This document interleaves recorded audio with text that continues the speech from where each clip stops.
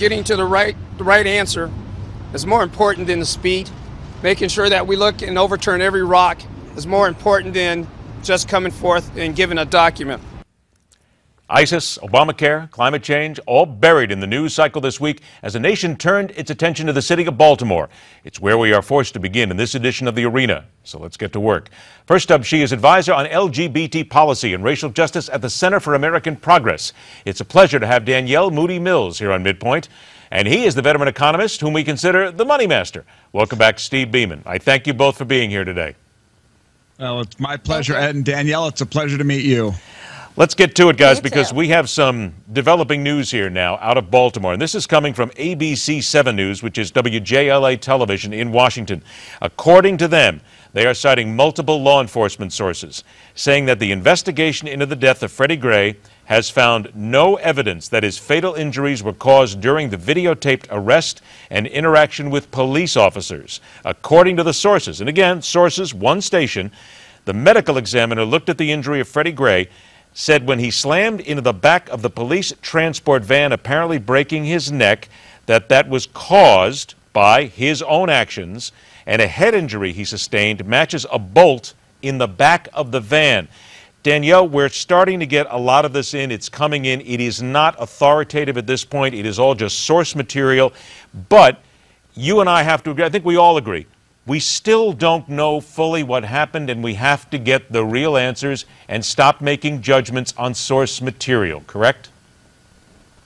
I absolutely agree. I think that, the fact that we still have police officers investigating themselves is also part of the problem. But getting this circumstantial evidence and these alleged sources from this place or that place, that's not how we're going to get to the bottom of the story. If the police would open up their records of the events that took place and investigate the gap of 45 minutes or the 30 minutes in the van ride to the police department, then we could get some concrete answers. Well, but we do know, unfortunately, though, that as an investigation goes forward, Danielle, you can't just open up all your records. You can't just make everything public, because you do have to have an investigative process, correct? You do have to have an investigative process, but the fact that they have decided to, in fact, seal the records and not let anyone know, not even the family. I don't even say that, hey, let's open it up to the entire public. But if you could at least let the family know. But isn't that the smart thing to do, Danielle? Understand the coroner's records about what happened. That would at least let us know that they are very much interested in getting to the truth. But isn't that the smart thing to do? And Danielle, I'm going to come back to you on this, but I want to bring Steve in on this. Isn't that the smart thing to do? Because I have said it on this show many times, and also I've said it on the hard line at night. I've said you must be able to finish the investigation. You've got to be sure you get this right the first time. You can't make a mistake in this. Steve, you can't just let information flow out there, because that's what creates riots, unrest. It creates people thinking that there's cover-ups. Am I being a little bit too Pollyannish here? No, I think you're on the right track. You and I spoke about this when it first happened, and the reality is the police and the entire judicial system has to get this right. They can't leak things out piecemeal, little by little, to make people make interim judgments. We have to get it right. I mean, to Danielle's point, we do want to make sure that the investigation itself is complete, but we don't necessarily want to open it up, just as we don't with any investigation. Don't we have to then just make sure that we, as a people, but I mean, and I've taken the media to task, my own business, if you will, here. There are some people out here who are fanning the flames of this. They're just pouring gasoline on it. They're saying that, wait a minute, why don't they bring out the information? Why don't they let it out here right now? Why are they taking so long? Matter of fact, I'm going to name names. Chris Matthews from MSNBC, Mika Brzezinski from MSNBC, Chris Cuomo from CNN. Same people asking these questions. Guys, we're not criminologists. We're not law enforcement officials. You have to shut up, give out the facts, and wait until everything is in before you make a judgment. Danielle, how am I doing on this so far? Because don't we all just want the truth?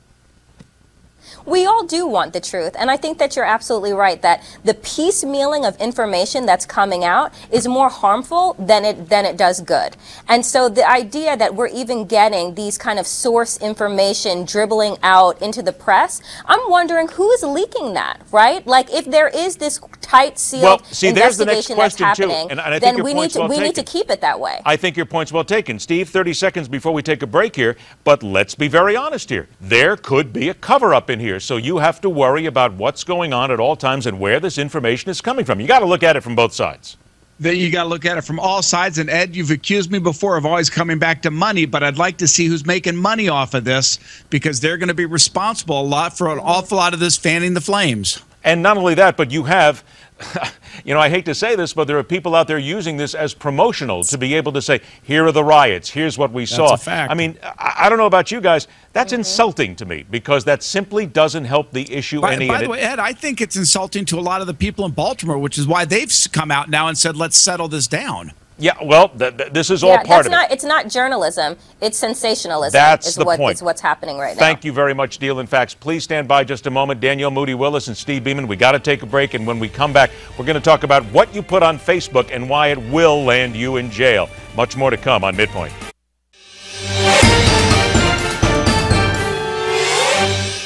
Next part of the arena kicks into gear. She's an advisor on LGBT and the group there to have Danielle Moodie-Mills join us. And veteran economist, whom we consider the money master, Steve Beamon, joins us. I thank you both for being here. Let's get to this. First of all, Steve, on this we talk about the social issues that we have here in America and the problems that we have. In East Point, Georgia, a woman named Ebony Monique Dickens goes on Facebook and posts basically the fact that she is going to kill cops. Not that she thinks about it, but she wants to. And she puts freedom of speech, though, so when you can absolutely show me in the First Amendment where it explicitly says you can't say kill all cops, then I'll delete my status. Other than that, nope. Well, guess what? They went in, they arrested her, she bonded out. I think it's absolutely perfectly done. You get somebody like that, I think you got to go after him. I think it's justified. It's not the first time we've seen it. The reality is all of us who've grown up in this country know that free speech is not an absolute. You don't have the right to go into a crowded theater and yell fire. That's the old example. This woman's, her argument was I was just ranting, but she was extremely specific. I'm going to go do it now. And it puts it into another category of insightful speech. It's not free speech at all. I think the magistrate in this case was exactly right with what they did. Danielle, there's another point here, because people have got to realize that when you use that phrase freedom of speech, there are still consequences to it. It doesn't mean that you can just go out and yell, you're going to kill somebody, you're going to hurt somebody. There's a problem in this country here, Danielle, where not only somebody believes they can say that, but they can post it on social media, get away with it, and be so arrogant about it.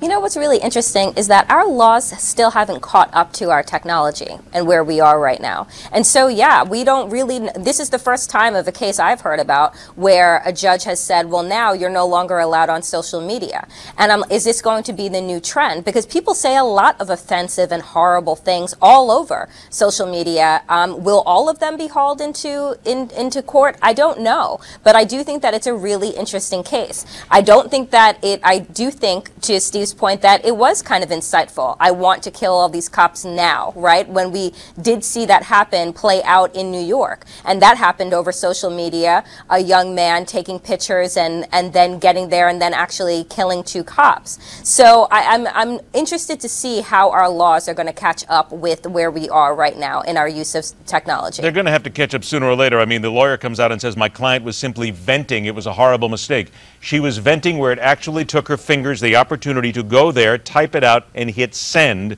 and hit post. That's not venting. That's a threat. So let's wait until we see what the lawyers do with this. Here we go. Lawyers on this one.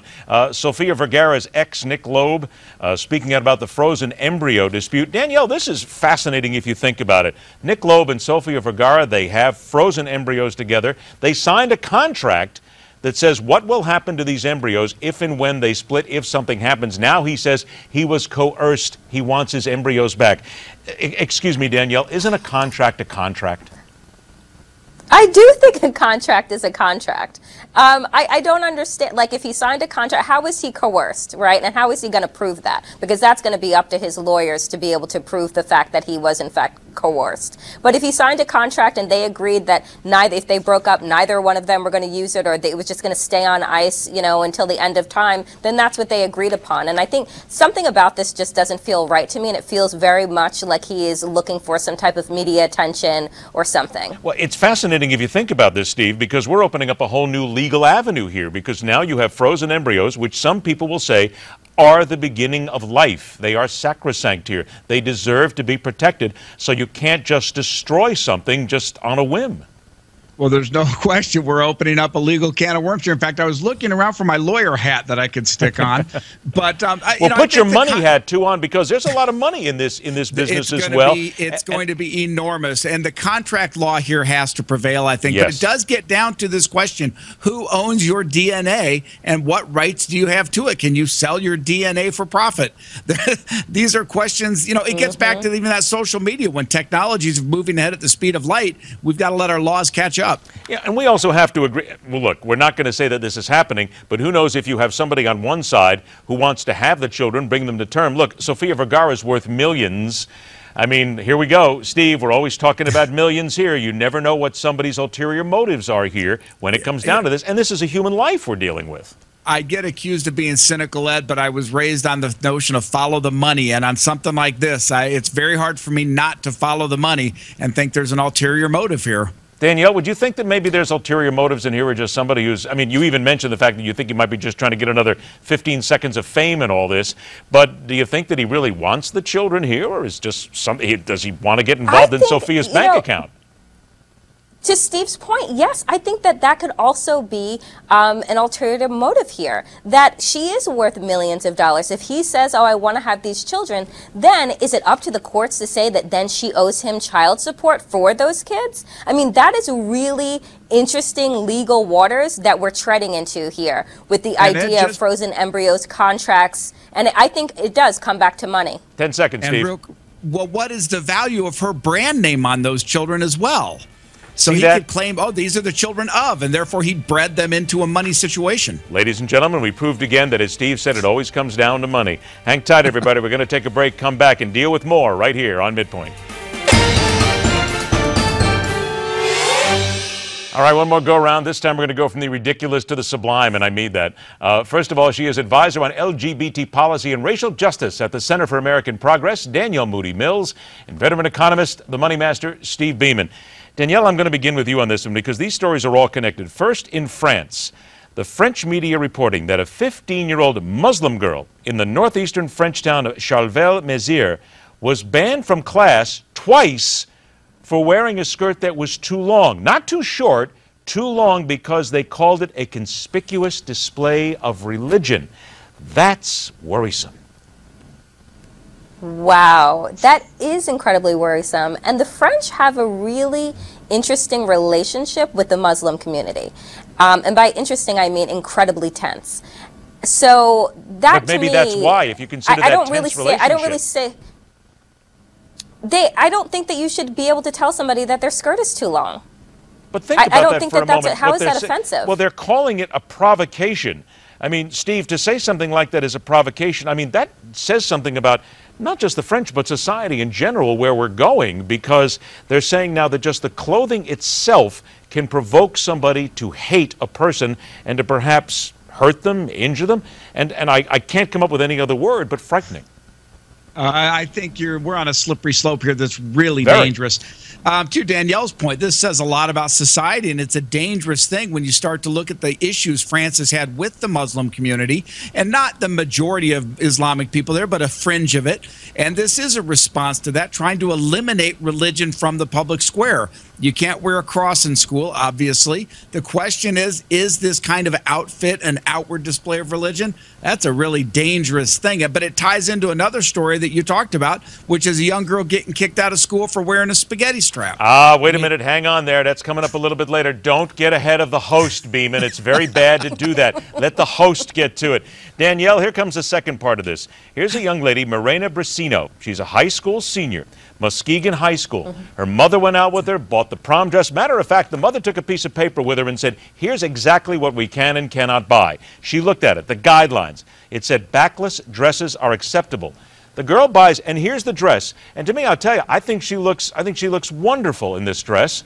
It's sexy, but it certainly isn't offensive whatsoever. She was in the prom for an hour, and then the vice principal comes up and says, you got to get out.